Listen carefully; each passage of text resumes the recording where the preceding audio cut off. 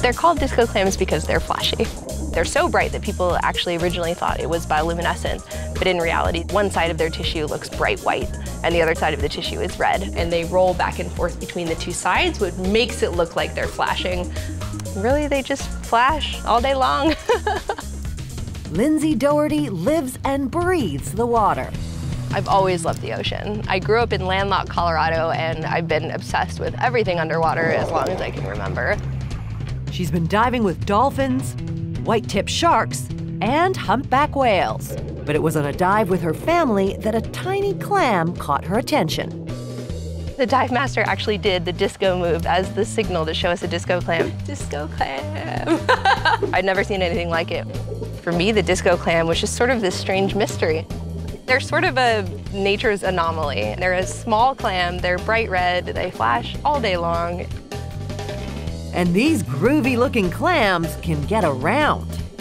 It's pretty comical. Actually, I've filmed it quite a bit because it's fun to watch. Sort of similar to jet propulsion, so like a squid move, just squirting water out to sort of propel yourself through the water.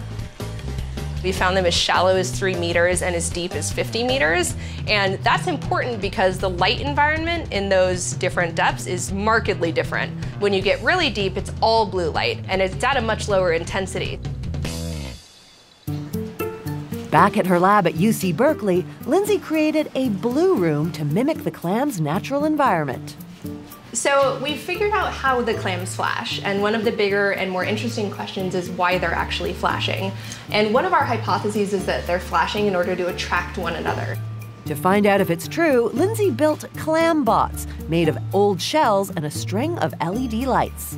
One of them we actually give flashing lights, and the other we give constant lights, and then we take an experimental live clam and we put them in between the two so that it can actually choose which one to settle nearby. The fact that the clam is wide open is good. If the clam is attracted to the flashing, we may see it move in that direction of the tank. There we go, some movement. So in this case, he's both moving toward the flashing clam and orienting toward it. It's not only how far away are they from the stimulus, but are they directed toward it? Because all of their eyes are in the front of their mantle. Sorry, all of their eyes? A lot of people don't realize that these clams actually have about 40 eyes, and their eyes for a clam are pretty complex. Using transmission electron microscopy, Lindsay can see deep inside the clam's unique eye structure.